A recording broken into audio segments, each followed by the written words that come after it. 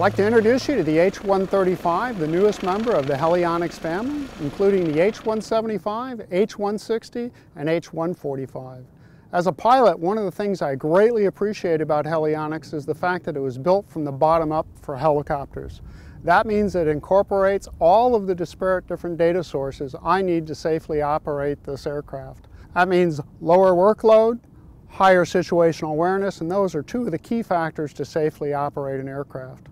Of course, as an instructor pilot, I also appreciate the fact that having a common Helionix family across all of our different disparate aircraft means that the transition time and effort is significantly reduced. That means if I step out of a H-175 into an H-145, for example, it's a cockpit I'm already familiar with, and it becomes much easier to use.